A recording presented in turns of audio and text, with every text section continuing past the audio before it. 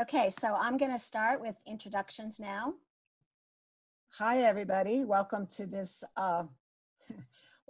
brave new world of Zoom meetings and virtual online readings. And of course, you all know that today is April 1st, and it's the beginning of Poetry Month at SOMOS and all over the United States. And lots of poets are experimenting with this new technology of doing readings online.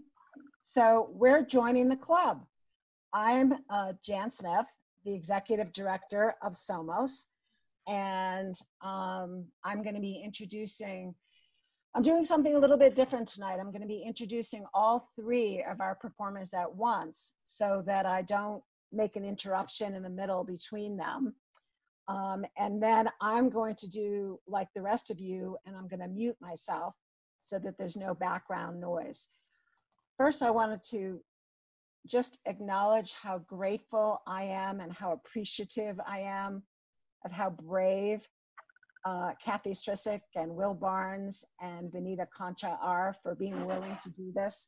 It's such a generous offering to the poetry community. And I know we've all been sort of at warp speed trying to get used to this new Zoom technology. So bear with us all as we go through the reading, and I'm sure it's going to be a very enjoyable hour or so for all of us. So I will unmute everyone at the end after everybody has finished reading. And I will also ask everybody to turn on their video at the end so that the poets and Ben can see all of your smiling, shiny faces who are here to support their reading. And you can actually talk to each other, and it can be chaos. At that point, it can be total chaos, but not until then. We're trying to keep some order here. So let me start by introducing our very own Taos Poet Laureate, Catherine Strisik, who you see on the screen. She's wearing a very beautiful, is that green? Is it kind of like a shade of green and white blouse? Yeah, kind of lavender flowers. And lavender flowers. As many of you know, Kathy is the Poet Laureate, the Taos Poet Laureate from 2020 through 22. And even with COVID-19, luckily, she was ahead of the curve and met with a lot of people already about her Poetry in Nature project. So she's already has the go, but is it 5 or 6 venues at this point? I think 5. At that 5. Venues, but yeah. Some of them have multiple spots and locations. Yeah, I think right, enough for like 13 poems. 13 poems. Yeah. So the submission process for May is still very much on. And that is just going to be through the month of May that people can submit a poem. And if you want to see what the guidelines are, go to the SOMOS website, somostaos.org, and look under Taos Poet Laureate, and you'll find all the guidelines for how to submit your poem to be considered to be included in the Nature Poem Project in Taos. Because we originally had planned that probably the installations weren't going to happen until the fall anyway. And we have 2 years, so even if we have to wait until next spring, hopefully we're all going to have the all clear. So Kathy is the author of 3 published poetry collections, and I know she's also working on a 4th right now. Her first collection is titled Thousand Cricket Song. Her second is The Mistress. Her most recent chapbook is Insectum Gravitas. And you're also working on a 4th manuscript now, Kathy, right? I am. It's just about finished. It's just about finished, okay. It is. And does it have a working title? The working title is Ekaterina, which is formal Catherine in Greek. In Greek. Yeah. Okay. Kathy is also the co-founding and consulting editor of the Taos Journal of International Poetry and Art. She was nominated for a Pushcart Prize, has been awarded many grants, residencies, and scholarships from places such as Vermont Studio Center, Lacos Crete Artist Residency. She's now actually a full-time artist in residence in her home, working on her poems. Squaw Valley Community of Writers, and so forth. And she's also had many of her poems published in many different journals and magazines.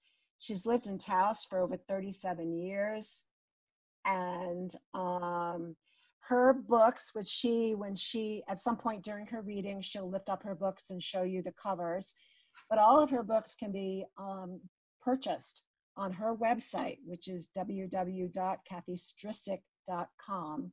So I'm encouraging all of you tonight to support the poets and go to their websites. And when I talk about Will, you can order his book through his email address.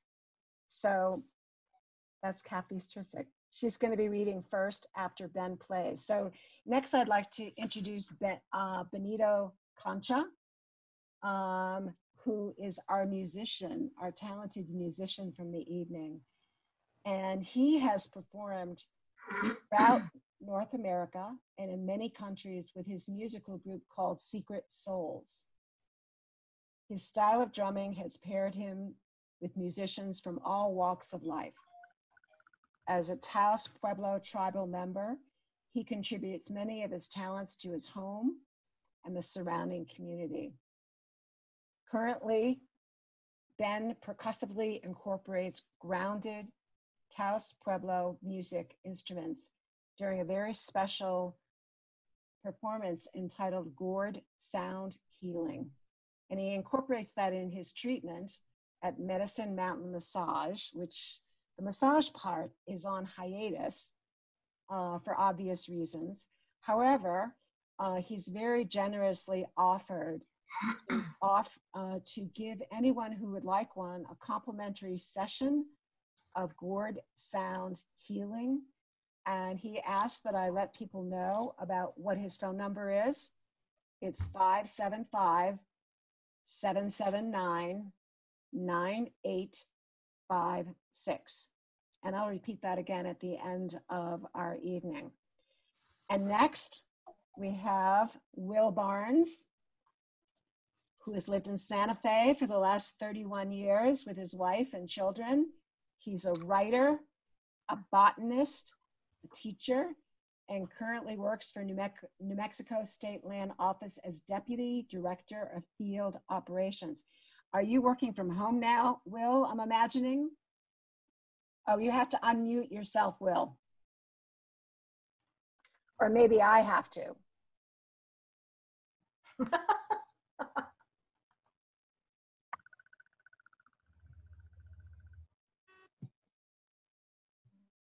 You are muted. There you go. Are you working at home from home these days, Will? Yes, I am. You are. Okay, that's kind of what I thought. Will received his MFA in poetry from NYU. And I believe this is your quote, but correct me if I'm wrong. It says writing over on top of an intro history. Oh no, it's from somebody else. You'll have to tell me who it's from. Barnes is a seeker and a tracker, a poet whose tracing gaze is poised to capture nature's plain speech in all its complexity. So who said that about you, Will? That's from Annie Guthrie, who's just a wonderful, wonderful poet. She lives in Tucson, and yeah, so that was really flattering. Is she related to Arlo? I don't think so, but I don't know. But she could claim to be, right? No, why not? So Will's published collection of poetry is entitled The Ledgerbook. It's published by Taos Press in 2016. He's also published essays and poems in the Taos Journal of International Poetry and Art. And he's just completed his second manuscript of poems, tentatively called The Country You Never Leave. Well, you know, how psychic was that? Now it's the home you never leave. Right. Where is your That's right. where is your manuscript at this point, Will? Are you still working on finishing it, or have you sent it off yet? I have not sent it off, but it's really close. Yeah. Have you selected publishers, or is that still in the workings? Well, Veronica and I are working on that, and so we'll see what happens. It needs to be right before I send it out. So. Yeah. Well, good. And is there a theme for that collection? I'll tell you when I get there. Yeah. Okay. All Okay. right. We'll wait with bated breath. And you can order Will's book, the Ledgerbook, at wjbarnes44@icloud.com. Or it's also available on a Taos Press website as well. Is that correct? Exactly. Yes. Okay. So just a couple of other quick announcements before we get to the reading, and that is that I just wanted to alert people that we are carrying on with Poetry Month, and all you have to do is either look at our weeklies, which you can join by just going to our website, somostaos.org, to get all the latest information about what's happening in Poetry Month and beyond. And you also can go to our homepage on the website and click on some other things that are happening during Poetry Month. One of them is a poetry and art collaboration where a number of poets have responded to a piece of visual art. And then in the reverse, a number of visual artists have responded by creating something in response to a poem. So the gallery is now up on our website, and we'll probably put some of them on our weeklies next week as well. And the next reading is going to be on Saturday, April 11th at 4 p.m. with Veronica Golos and Gary Worth Moody.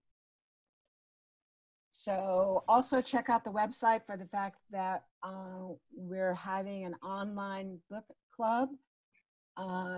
The book that's been chosen for this month is A Tale of Two Cities.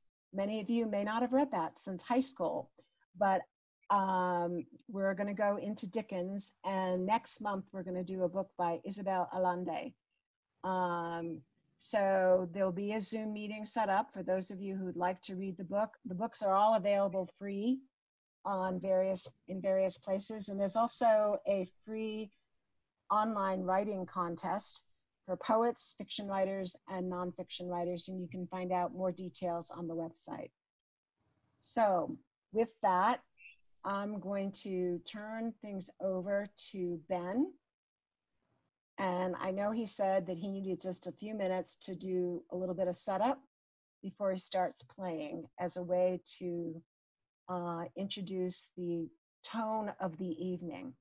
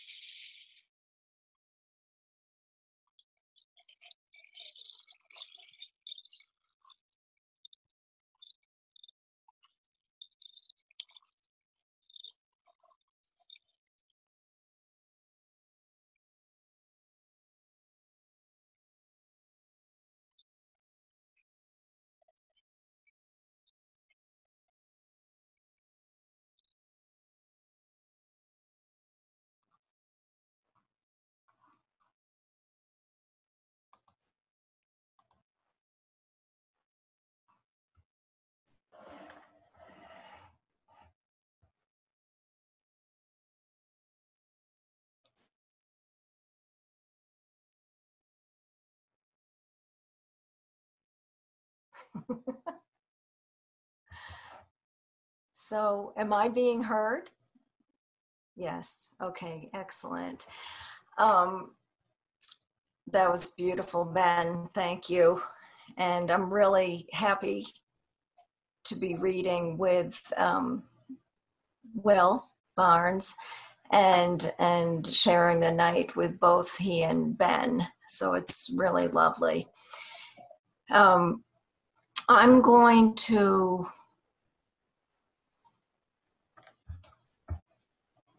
thank Jan Smith, SOMOS, who's been so supportive of me for over 30 years. And Ariana, who has worked so hard to set up another beautiful month of poetry. I don't know how many years this is, maybe your fourth year, Ariana, but very appreciative. And this new way of presenting is kind of fun. I have to say, though, I got a little nervous.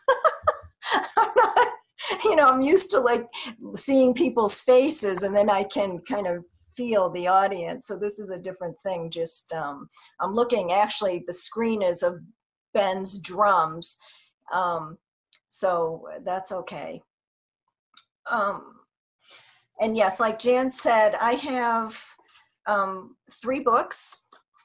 This is my first book, Thousand Cricket Song, published in 2010. And then The Mistress came out in 2016. And Insectum Gravitas just came out. It's a chapbook that just came out in this past November. And you can get them on my website. I have PayPal. So I was going to read from Insectum Gravitas. I was going to use this night as my book launch, Taos book launch for this chapbook. But I have changed my mind because I actually was supposed to leave for Greece in 2 weeks from now. And with Ben and some friends, meeting up with friends there. I was going to see my family in northern Greece. And so now I feel very sentimental. I'm just going to read work tonight from that manuscript, A Caterina. And these are poems on ancestry, and some of them, I don't know if any of the ones I'm reading tonight, but some of them in this book are 15, 20 years old. And then some of them were written 3.5 years ago when I was in Heraklion at a artist retreat there. So that's what I'm going to do.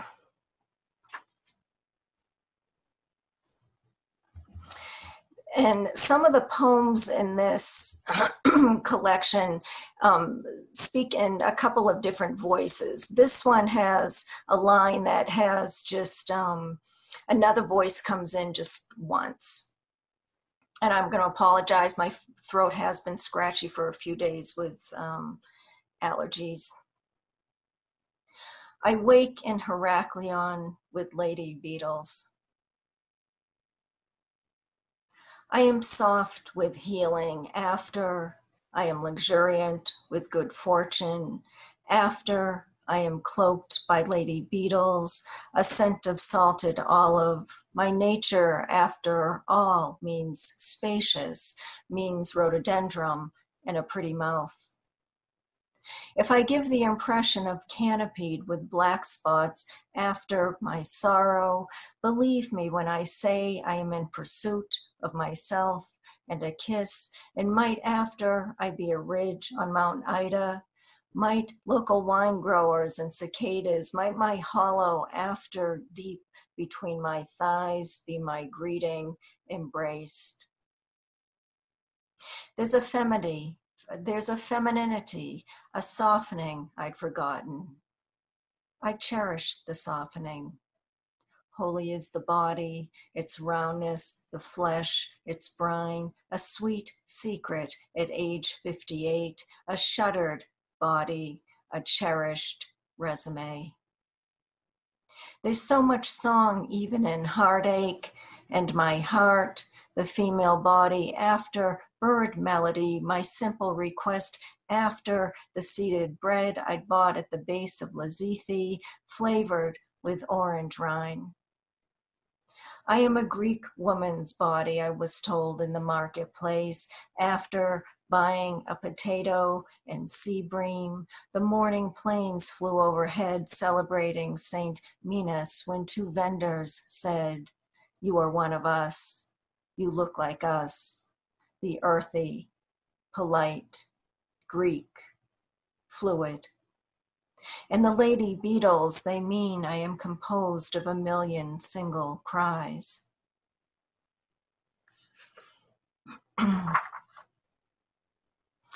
This next poem is actually was recently accepted for publication by the Maynard. And so I'm really excited that's going to be out in a couple of weeks. And it's a poem written after a poem of Lucy Brock Broido's. Humid weather.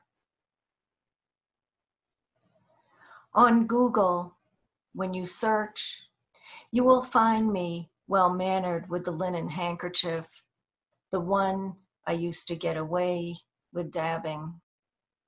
I strolled in Crete, sweating in the agora with iced fish and Greek men, some of whom leaned to touch me. Church bells rang. I did not count how many. I chose the companionship of the distant foreigner because he wrote tongue-tied and slept tied to me and remedied me to the flushed body and then to terracotta. In humid weather, I am raw to the primal.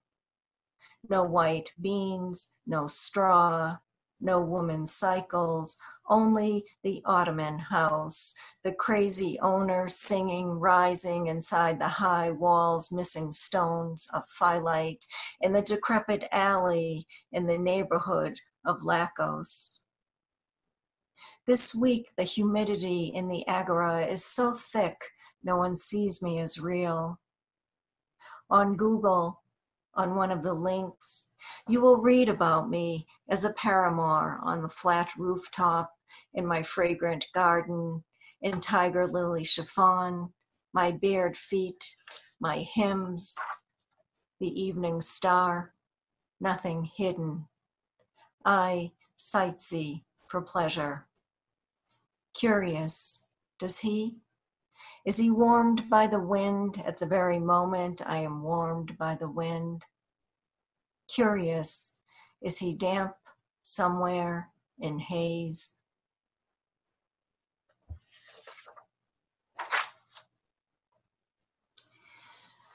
So this next poem was written in response to beauty and bliss being interrupted. It's a poem that's in about 20 sections, but I'm not going to read all 20 sections tonight.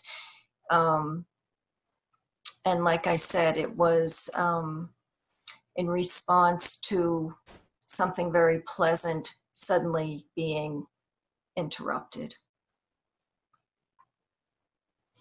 Fisher. 1.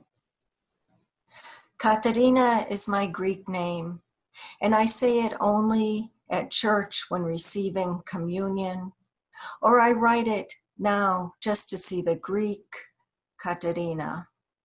Though I wasn't born in Greece, and though my name day falls on November 25, St. Catherine Eloquent Martyr, and though there was no way while walking alone, the Tiber, the sound from the man who leaned against the wall, roughing my attention away from Trastevere, my thoughts of Vatican and the homeless, asleep, their dogs too tucked in. No, he didn't know my name, but he ruffled my attention, as if he'd called out Katerina, as if he'd enunciated each sound, k, t, e, n, as if he'd tongued my silk cerulean dress, dawn's unfamiliar bird song, church bells, even my blistered toes, cobblestones, the corner market, its gold coffee, bouquets of peach tulips, and the young man with my idea of angel blue eyes who sliced unfamiliar for me to sample cheese, hard and salty. The saleswoman my age, her kiss on my cheeks the second time I return, noticing her short fingernails and worn flats. She handed me velvet sapphire heels to match my new dress, she said.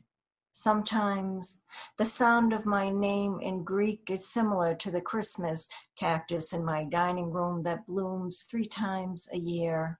That's how infrequently I hear Katerina said aloud.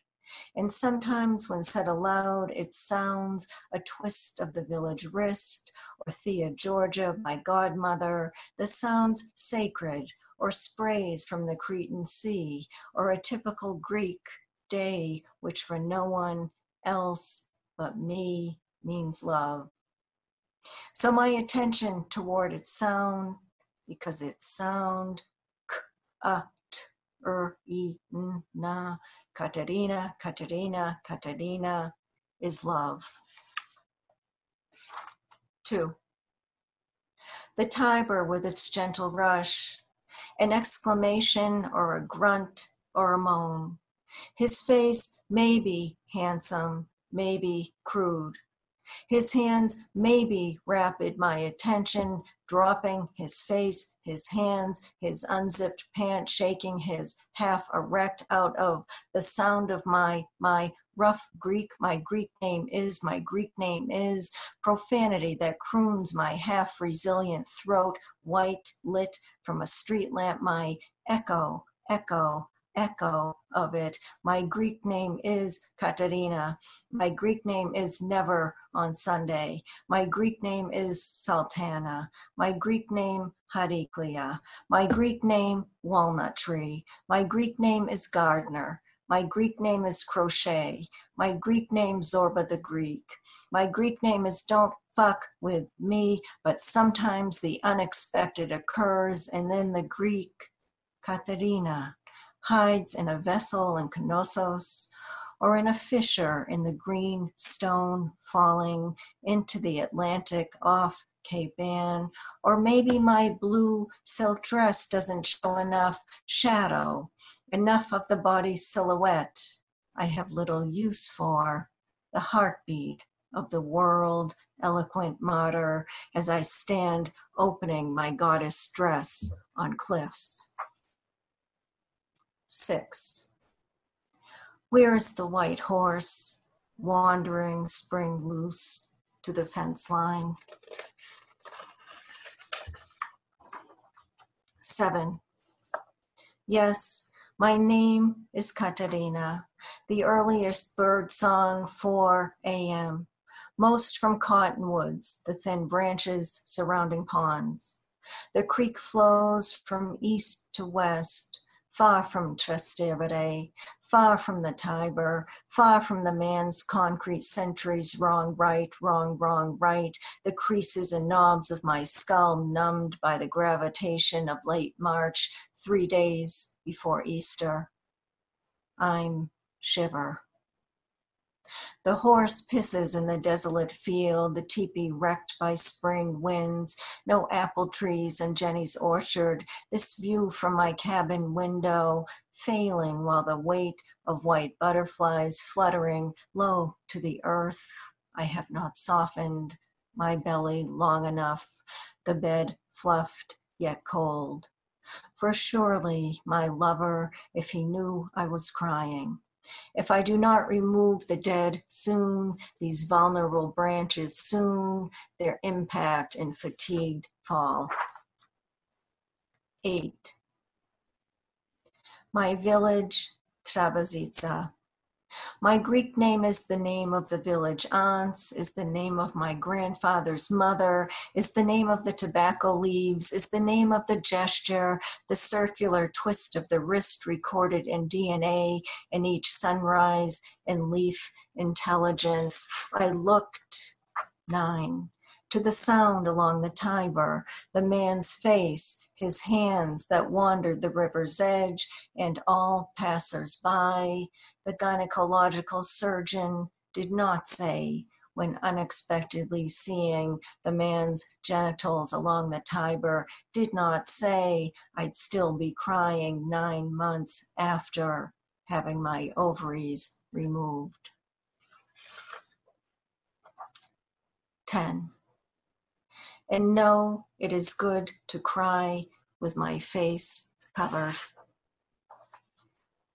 11. This will be the last spring. I watch the tulips blossom from my cabin's south-facing window. 14. Tonight, a fox, rust and bushy tail darted across the highway, and as I was about to hit my brake, it stopping momentarily, turning, then disappearing into darkness. Did I say yet that Jesus laid supine on the floor next to my childhood bed at Yaya's and Papu's, enlightened when all else was dark, that yes, he wore white robes, and yes, his face. I saw Jesus while a child, and he spoke, Katerina, Katerina, Katerina, Katerina, Katerina. 15. Say it. 16. High in the corner of the bedroom, Panagia, the red egg, the holy water, the oil. Did I say I may have been sacrificed in order to birth my daughter and her daughter and her daughter?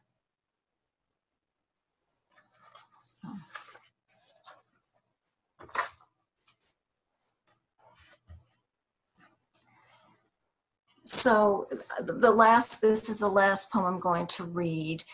And this, I wrote an early draft of this poem quite a long time ago.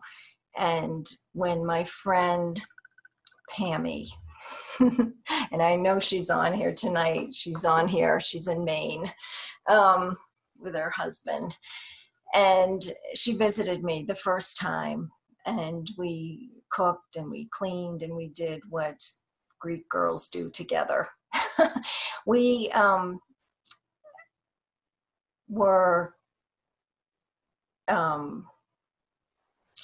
grew up, I would say, together. Her family's home was across the street from my grandparents, and so we played together as children.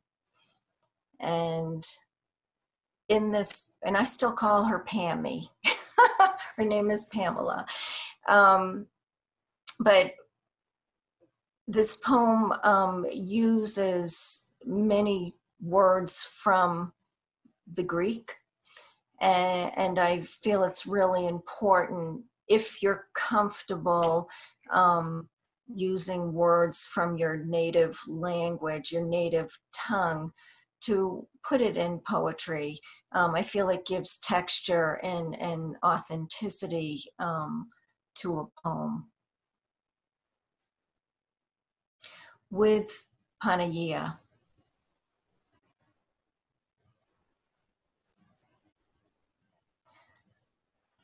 So hold on a second. Let me see what's going on before I read this poem. Oh, there's a lot of movement on my screen, so I'm wondering what's happening here. Anyway, let me start. With Panagia. We say Greek. We say church. We say Greek church. We say Greek school. We say Sunday school. We say the Father, Son, and Holy Spirit. We say Byzantine cross, 18 karat. We say Baltimore Street. We say Haverhill, Massachusetts. We say Yaya and Papu.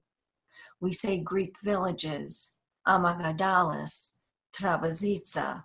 We say immigrant. We say Hellenic. We say thalassemia.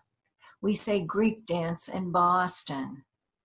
We say Greek Community Center, AHEPA. We say Greek boys. We say our grandmothers say, marry a Greek boy.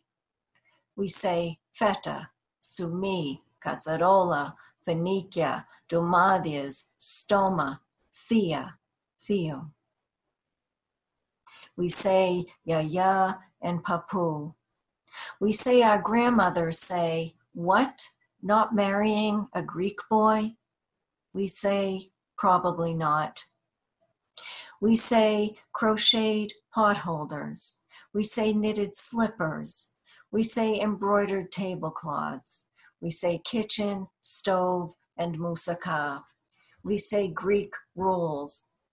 We say matriarchal, spanakopita. We say shrill and fast language. I speak broken Greek. She speaks fluent Greek. We say Greek gypsy, Greek Turk, communist Greek, island Greek, Greek mother, city Greek, village Greek. We say Greek Easter. We say grapevine. We say sacrifice. We say lamb. We say roasted lamb head on our best china. We say Greek friendship. We say when we go to Greece together. We say our grandmothers say, well, he'd better be a doctor then. We say prasa, the young ones because they are tender. We say mothers who dance on tables. We say teach your daughters right, we know.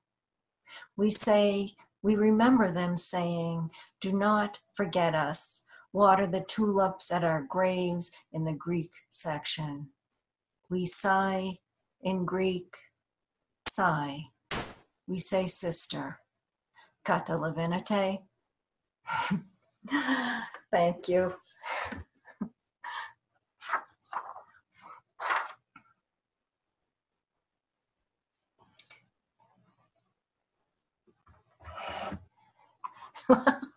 I'm seeing all these messages. I see my... Wow. Hi, Nikhil.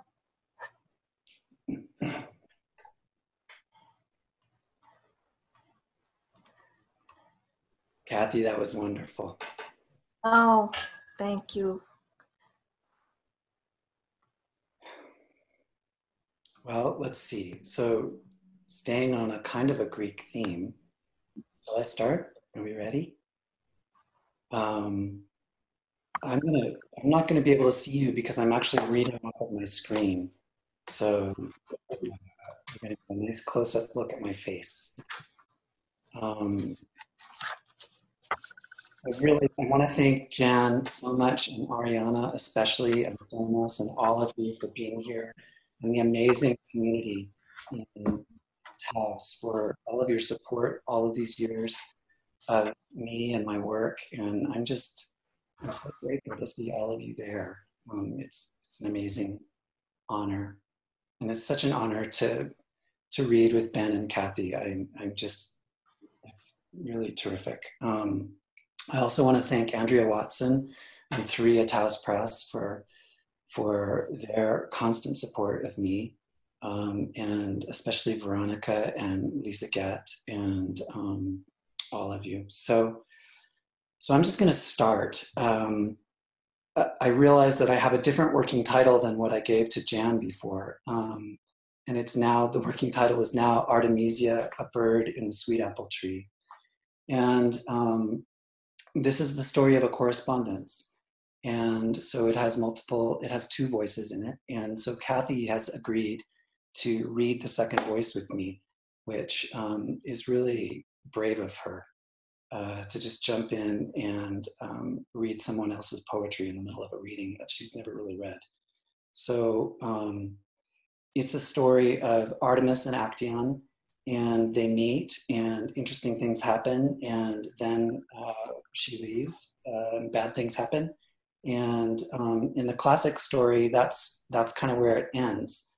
But in this story, there's kind of a transformation, and he realizes in the end that she never really left. So this is a selection of poems from that work. And I want to say, C.D. Wright says that the goal is not to make sense, but to make art of the story, and not to make a story, but to experience the whole mess. So this is my attempt at experiencing the whole mess. And all you need to know, I think, is that in this first poem, that in ancient Greek, there was no word really for green. And so that will make some sense in a minute. Originally, Artemis was ruler of the stars. At this point, she is all bird. The history of a color. You can see it where the pathway bends into the hills, across the contour rising, all the grass and seed, and thick between the ruts and where the road falls off. Cow fields, golden gate, the packed earth, hedgerows mark the water lines. The skies darken, piling into the north. Everyone is calling. No single color in the chromatic range of green appears in Neolithic painting, and the glaucous sea is the same shade to Odysseus as Calypso's glaucous eyes, as the glaucous underside of the leaves in her orchard, as the shimmering honey she makes, a sweet paleness there, just as chloros is to bright.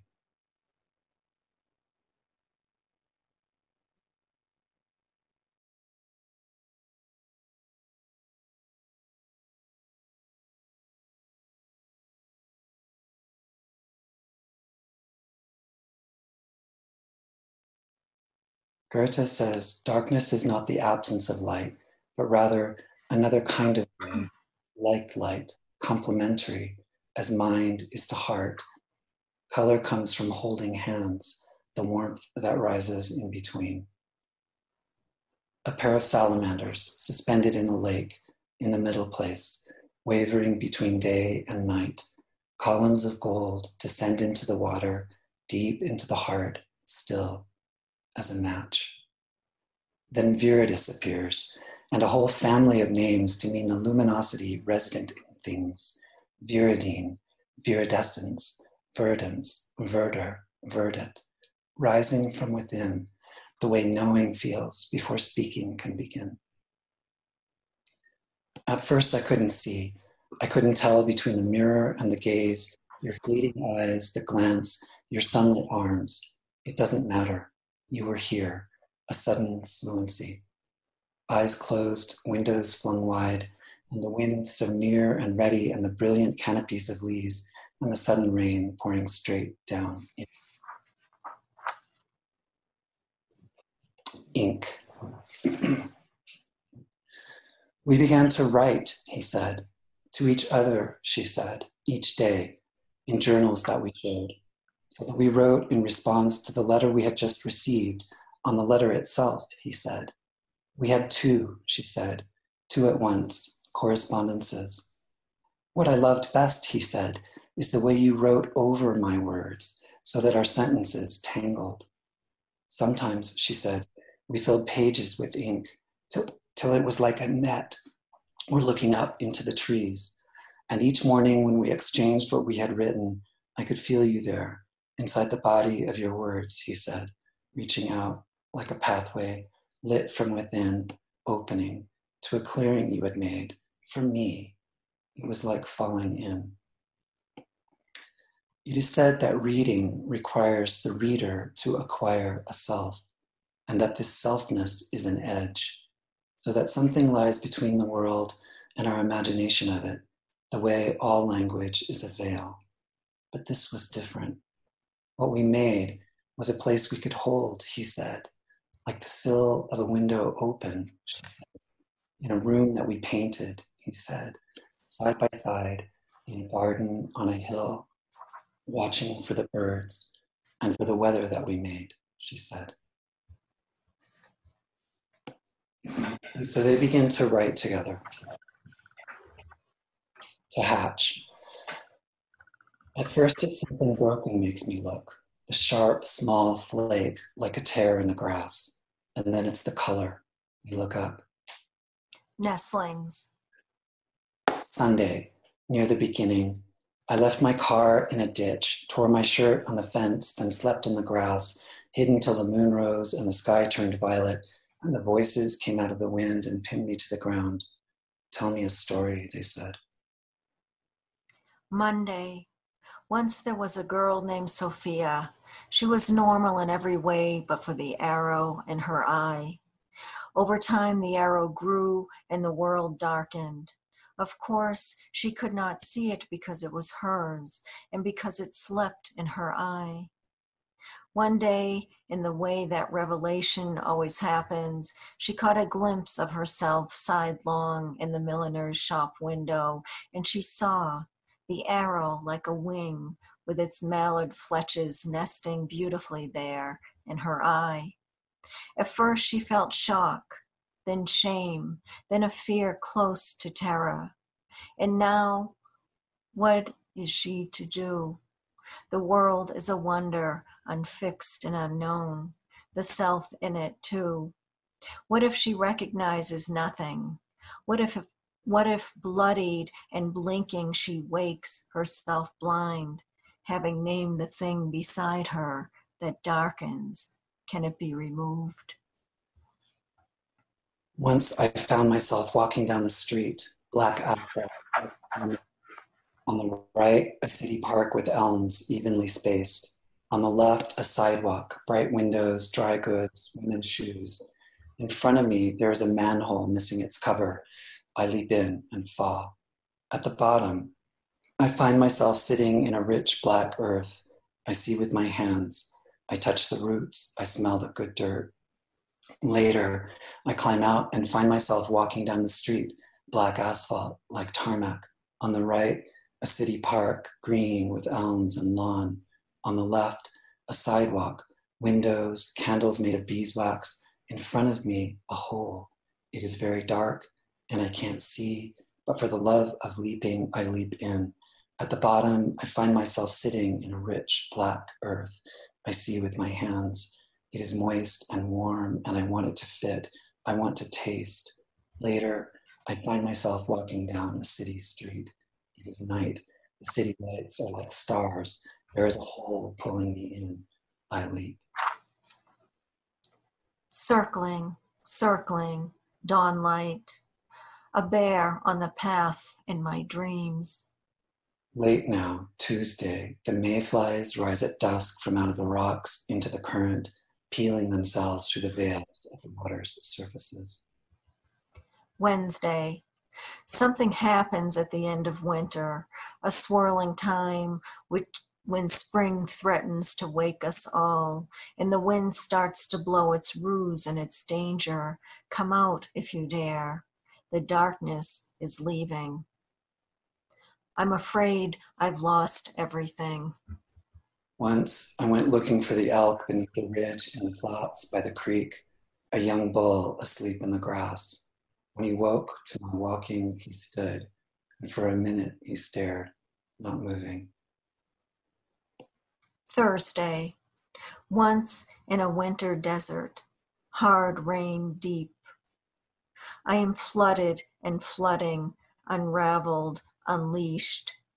Pine dropseed, mountain muley, June grass, sweet grass, wild manna grass. Suddenly he bursts into flight. Again and again, a madness of water, of heat.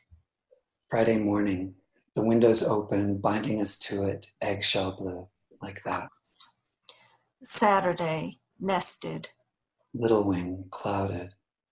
Rising. A hard rain deep. It was a gift, the night, the sky, the wind. With a kiss. Like persimmon. Unfolding. So that's really, it's really hard, Kathy. Good job. It's like, oh.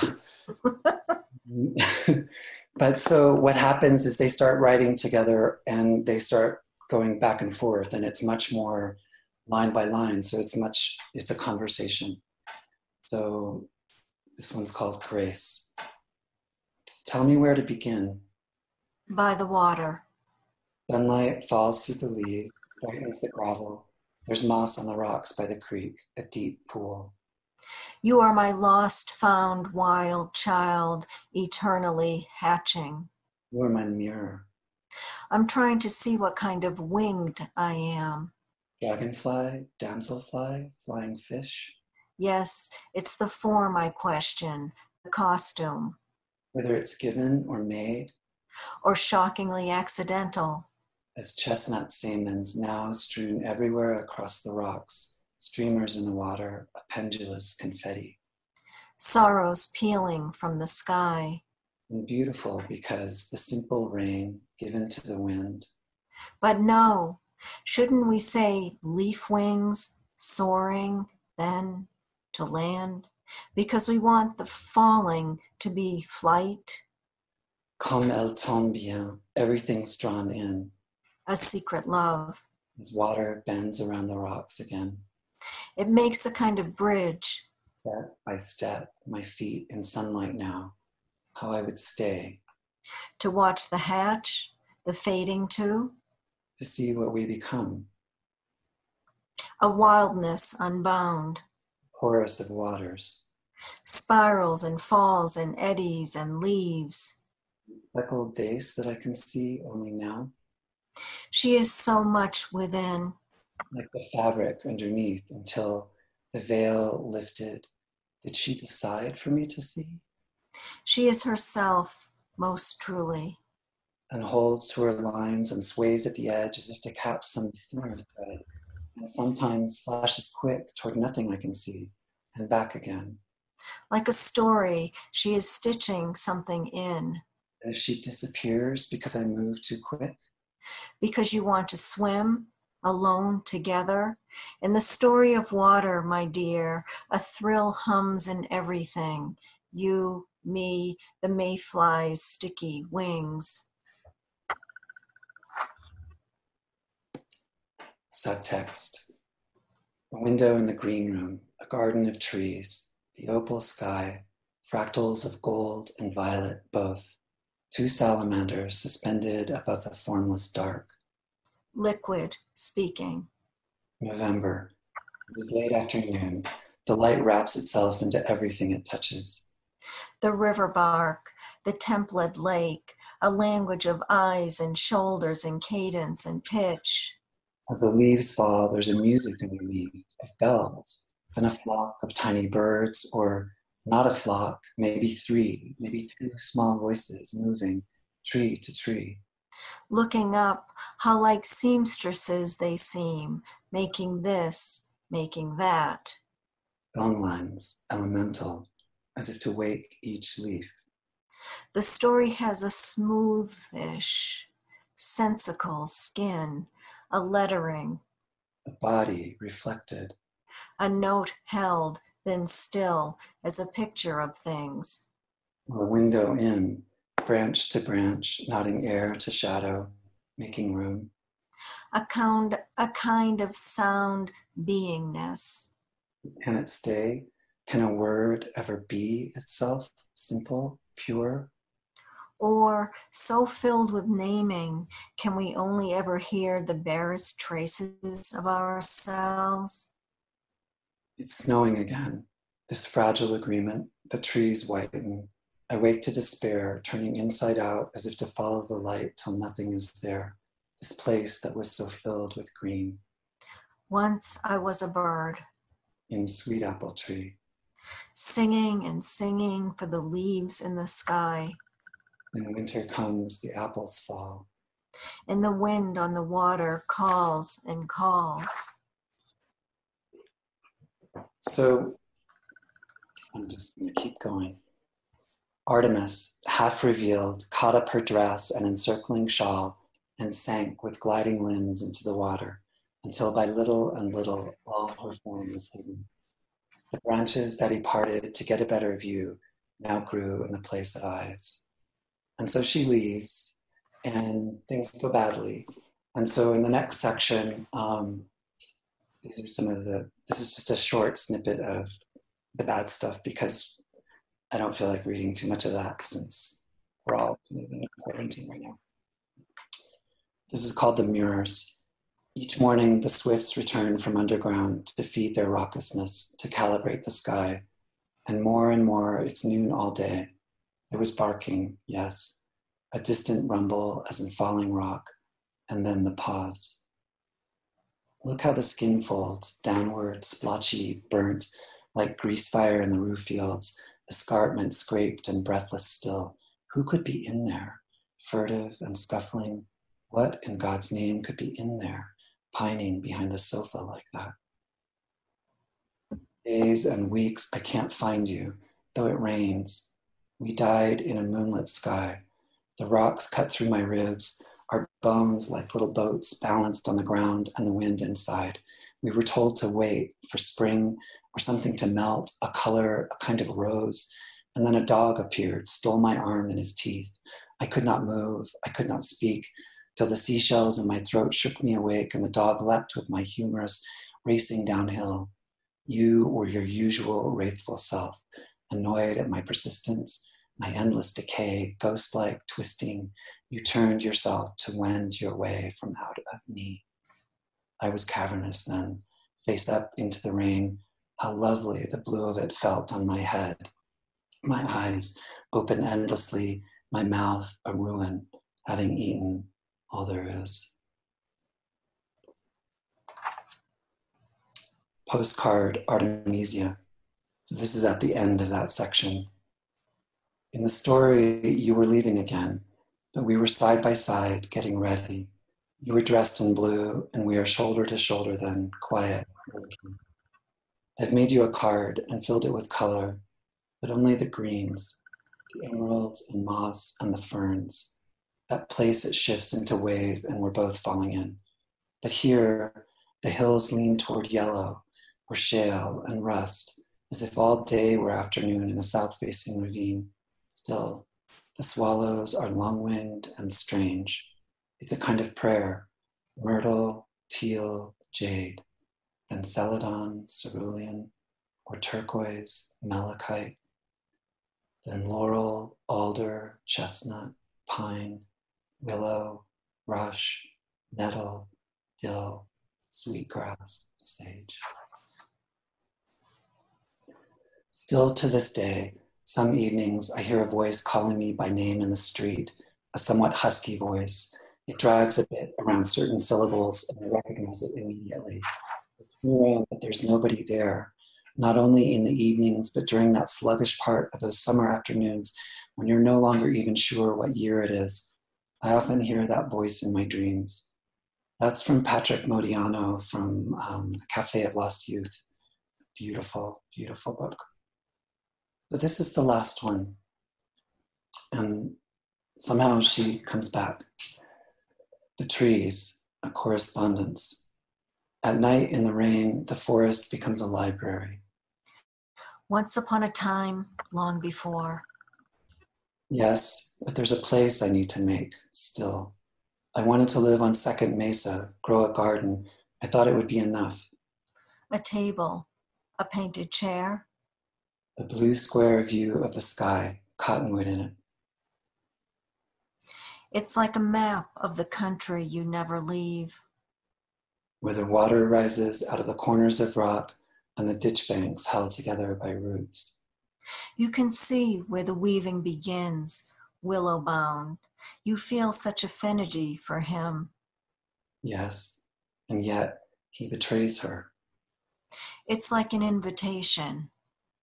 Right here, where the road brings you out in the middle of no place and you walk towards something straight across the bare curve of it. And the wind and everything.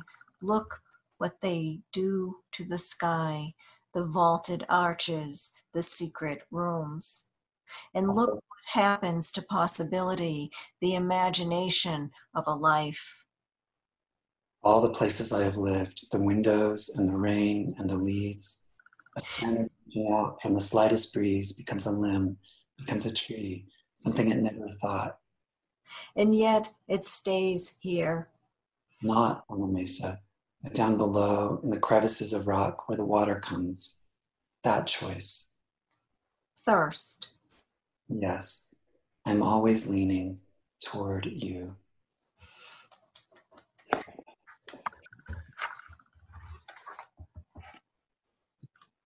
Beautiful.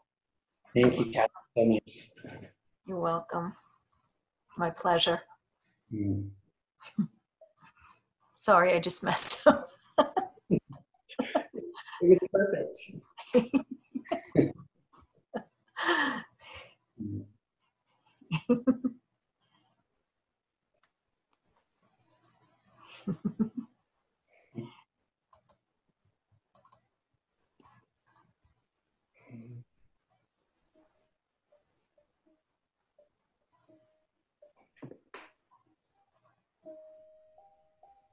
Look at all these things. I know, there's like a million comments from people. Oh, Ben is playing again, so now, yeah.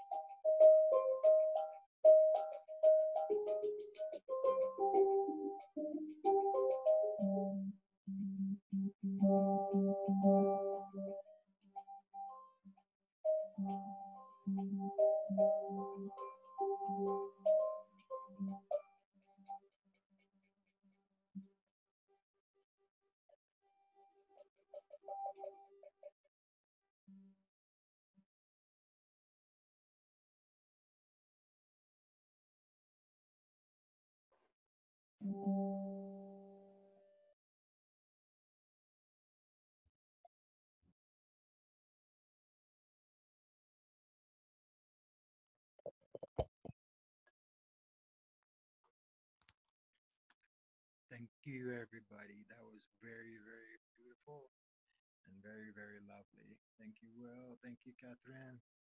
It was a pleasure. Thank you, Ben. Well, before I unmute all of you and invite you to put your videos on, which we'll do in a minute, I just wanted to thank Ben for that Gourd Sound Healing and the tone and the vibration. This started us into poetry and ended after the poetry. And I want to express my appreciation to Kathy and to Will. I have to say, I kind of like this sort of weird way that we have to do things now, because it's giving me an absolutely singular focus on each of you individually and then together when you were reading back and forth. And it helps me to block out all other distractions, which is kind of like what we're all doing right now as we're going deep within. And whether it's about our Greekness or our ethnic background of whatever kind, or the sort of exquisite observation of nature and relationships, it just was gorgeous, absolutely gorgeous. So now I'm gonna unmute everybody, and people can go ahead and put their video on. Yay! Yay! Yay! Oh, God. Oh, hi everybody. Let's see who's popping up. Hi, Gina. Really phenomenal. And together, really, Yeah. poets together. Put your video on. Really meant. You know, I hear Veronica's voice, but hey, Joni. You know what it is. Hi, oh. Hi, Pammy. Hi, Doris.